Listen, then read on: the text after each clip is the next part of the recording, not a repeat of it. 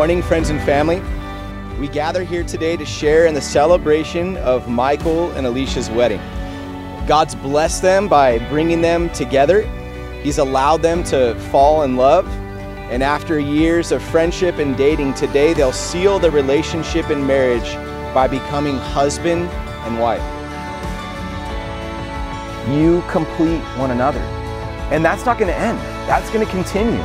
As you're married and you explore the many areas of life, you're going to see how you complete each other in different situations in marriage.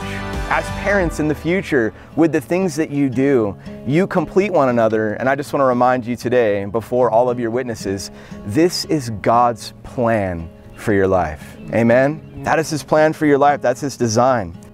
So guys, in order to keep the power of God and the blessing of God in your life and on your life together, always make sure that Jesus is at the center of your life and that your friendship is intact. Now, you're already facing each other, and now it's time to express your vows of love and devotion to one another. So Michael, you ready for this? Ready. Here we go. With this ring, I seal my promise. I seal my promise. To be your faithful and loving husband. To be your faithful and loving husband.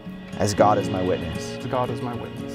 And Aleesha, would you take your ring? Place it upon the third finger of Michael's left hand and repeat after me this promise, saying, with this ring. With this ring. I seal my promise. I seal my promise. To be your faithful and loving wife.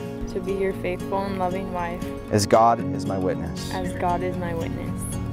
And so by the power vested in me by the state of California, but more importantly in the name of our Lord and Savior Jesus Christ, I pronounce that you are now husband and wife.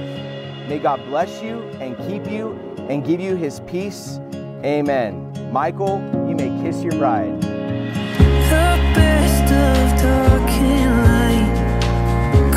It is my great privilege to present to you for the first time Mr. and Mrs. Matei.